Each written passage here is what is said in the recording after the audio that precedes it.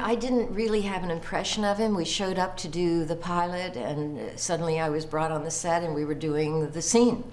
I hardly had a chance to even digest what he looked like. I'd never met him until that moment when the camera was, you know, when they were putting the marks down on the floor and saying, "This is your co-star, this is..." So and he didn't relate to me at all, and nor I to him. We didn't talk to each other. We just did our scene and went home. And that was the last I saw of him. You know, there was a pilot. And he was very involved because this was a big, big deal for Don. I was a supporting character. I wasn't really a co-star.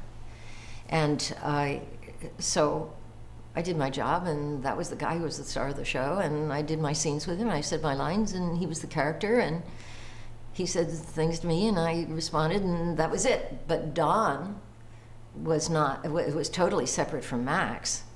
And for a long time, I think that was true, that I related to his character, but Don and I didn't relate to each other.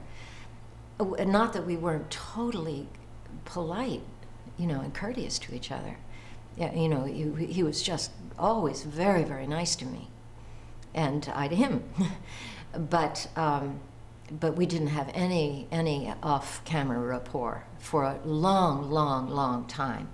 And as time went on, that improved somewhat, because I knew his wife, and you know, I knew he had a kid, and so there was a little something, and he was interested in history and poetry, and so I think at the end of the series, he became, you know, it was like I said at his at the memorial, that for a long time it was Don and Max, and then it was sort of Don Max, and then it was Don, you know. So I think that was the evolution of our friendship, which at the end was very sweet and affectionate. Energy, and it's that energy. I mean, that's the thing that comes to my mind. When and he infuses you with energy. The drive of that scene, of those scenes, the staccato of his personality would just make your heart go faster, and you would just get up there, and it's like, you know, it's like somebody, if you're playing tennis, they maybe lob the ball back to you, he just smashes it back, and then you smash it back, and then and it's a wonderful, exhilarating game. I think that is the thing, the deliciousness of that. His timing, and that's all part of it. It was how he used that energy.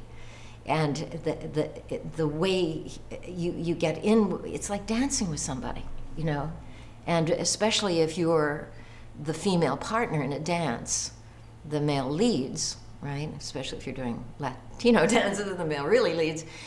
But it looks as though you're making those decisions for yourself at the same time he's making them. And that's what it's like to act with Don. Because you become so much one